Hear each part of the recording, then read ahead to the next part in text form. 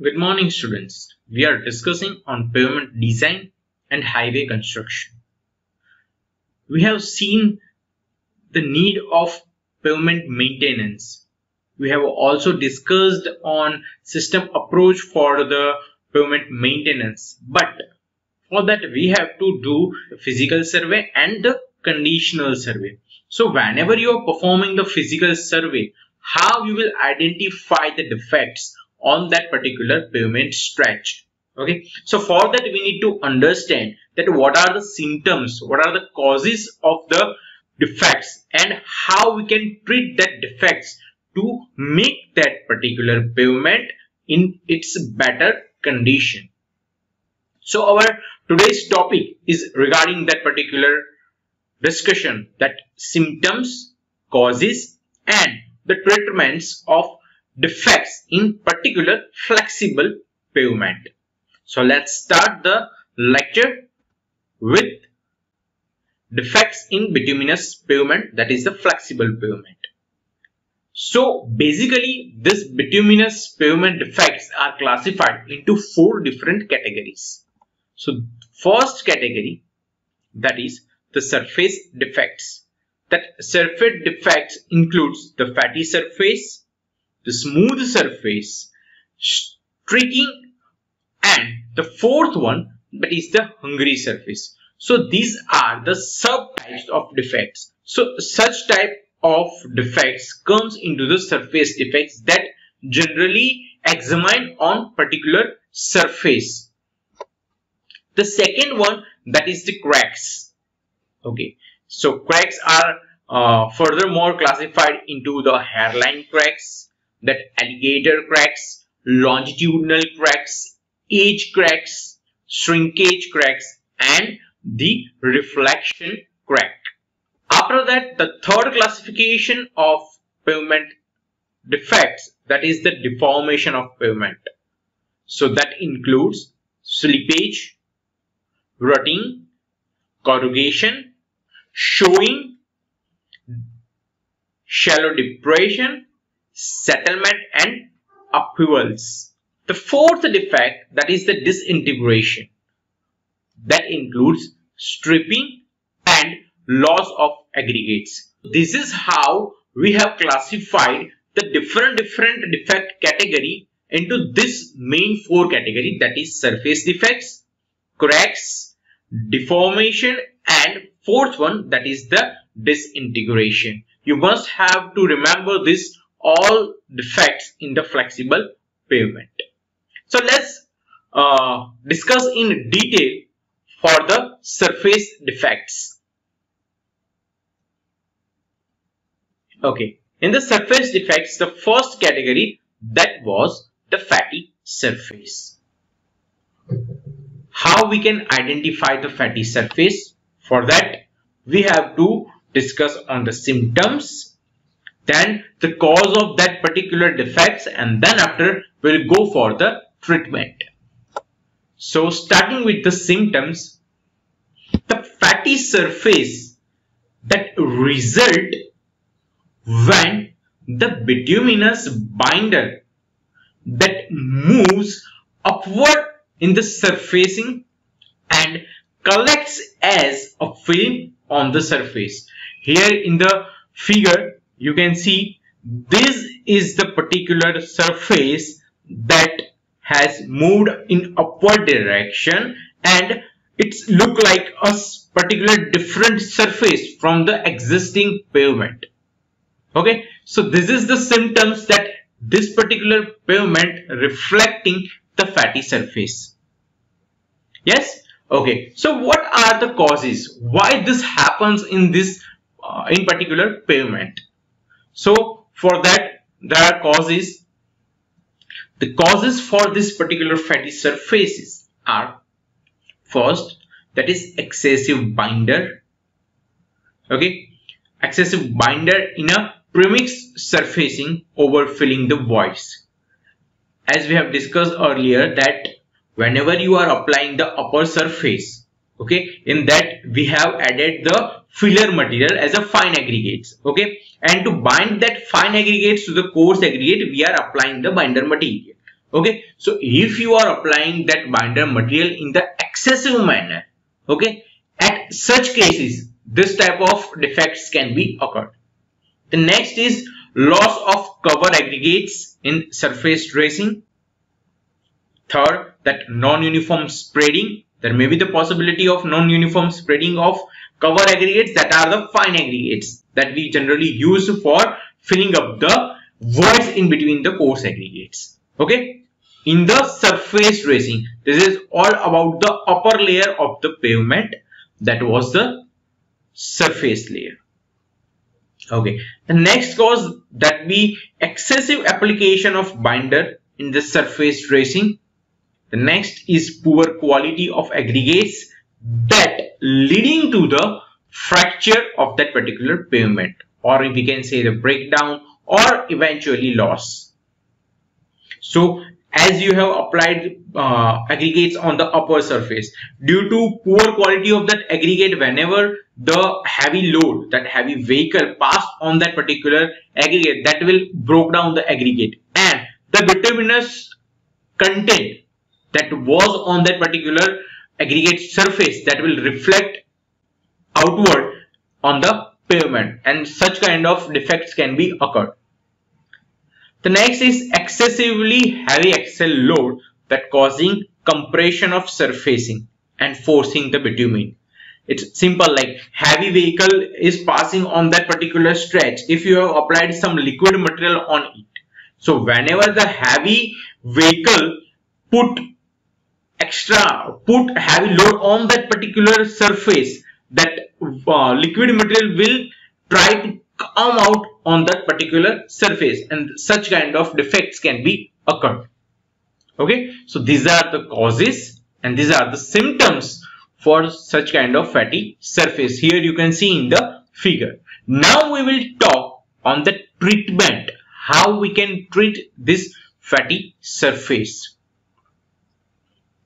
So for that, the treatment, the first step, if the bleeding is fairly uniform and the surface is free from all the irregularities, we can apply the cover of aggregates and sand on that particular surface. Now whenever you are applying that aggregate or the sand, that should be in the small size, as well as it should be clean, and aggregates that we are using, that should be angular aggregates. Okay, so whenever you are applying them on such surface, at that moment it may be heated if you found it necessary. Okay, the second is an open graded premix surfacing with the low bitumen content can also absorb the excessive binder. So if you are applying such kind of open graded premix on that particular surface, it may absorb that excessive binder and it settle down on that particular surface homogeneously. A liquid seal coat with the special care that taken to select the rate of application of the binder and the quality and the size cover aggregates can also be the effective in such kind of defects. Also some special methods like burning the excessive water, that also be helpful in to recover or to treat such kind of surfaces. Okay, after fatty surface, the next surface defect, that is the smooth surface. Okay, what are the symptoms and how we can treat it? Let's see. As you can see in the figure, this particular surface seems very smooth over the pavement. Sometimes what happens, such smooth surface may cause the accident. Okay, and so we need to give some skid resistant property to such kind of pavement surfaces. So let's see the symptom. A smooth surface has very low skid resistance value first, and it becomes very slippery when it gets wet. So such a condition invites hazards, and especially on the gradients or the bend or the intersections. So the main symptoms of such kind of pavement or such kind of defects, that is, it has a very low skid resistance. When you have at whatever place on the pavement surface you feel like it's slippery, so that particular stretch may have the low skid resistant property, and such surface is known as the smooth surface. The cause of this defect is a primary cause for a smooth surface is polishing of aggregates under the traffic, and also the excessive binder that can result on the smooth surface. Okay, if we're talking about the treatment, the rectification consists of resurfacing with a surface tracing course or a premix carpet. Here, the care should be taken to select the hard and the angular aggregates which have proven non-polishing characteristics, and such kind of aggregates will give the skid resistant property to your pavement surface, and the copper can be a open graded mix, so it will also absorb the excessive binder content if there exists. Okay, and a slurry seal can be also used to impart the anti-skidding texture on the surface. So this is how we can treat the smooth surface to provide or to give the skid resistant property to the surface. The next defect, that is the streaking. For the streaking, the symptoms is streaking is characterized by the appearance of alternate lean and heavy lines of bitumens, either in the longitudinal direction or in the transverse direction. Here you can see that in the longitudinal direction you might have observed here a lean or heavy lines that is different from the existing pavement structure. Here the existing pavement have such type of grayish color, where here you can see the different or the alternate lean or heavy lines come out on that particular surface. For causing the longitudinal streaking that results when alternate longitudinal strips of surface that contain different quantity of bitumen due to non-uniform application of the bitumen across the surface. Some of the more common causes of this type of streaking are mechanical faults, improper or the poor adjustment, and careless operations of bitumen distributors.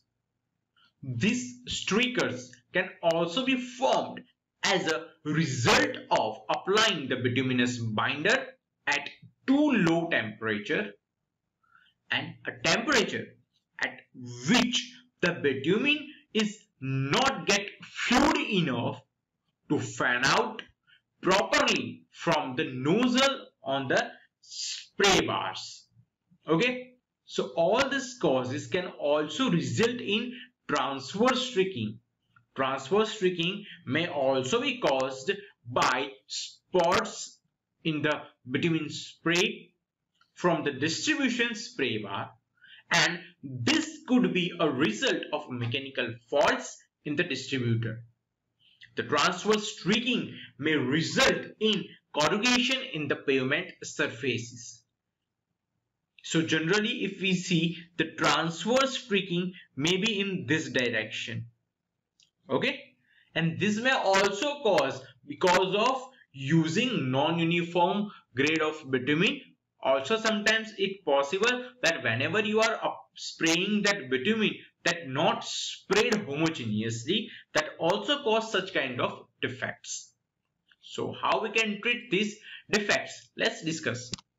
For the treatment, the satisfactory repair for the longitudinal and transverse streaking is to remove the streaked surface and apply a new surface treatment.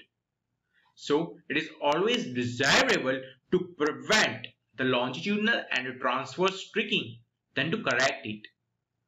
So whenever the mechanical equipment is used for spraying of bitumen, the manufacturer's recommendation of the bitumen distributor should be carefully adhered to.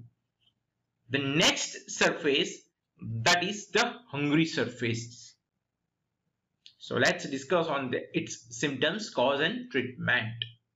So the symptoms is the hungry surface is characterized by the loss of aggregates from the surface, or it appears of fine cracks, as you can see in this figure. Here we have many fine cracks on the surface, and here also we can see that there is a loss of aggregates in the pavement surface. Yes, so let's see what are the causes of such defects.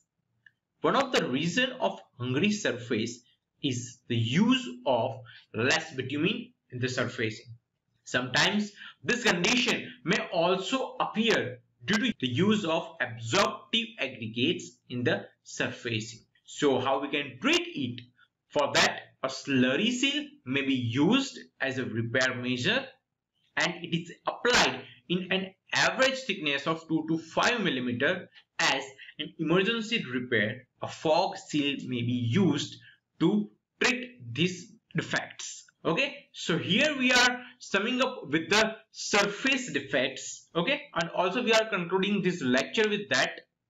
I hope students you all get the detailed knowledge regarding the surface defects, okay, and its different subcategories and symptoms, causes and treatments. Thank you for your kind attention. We'll see you in the next lecture.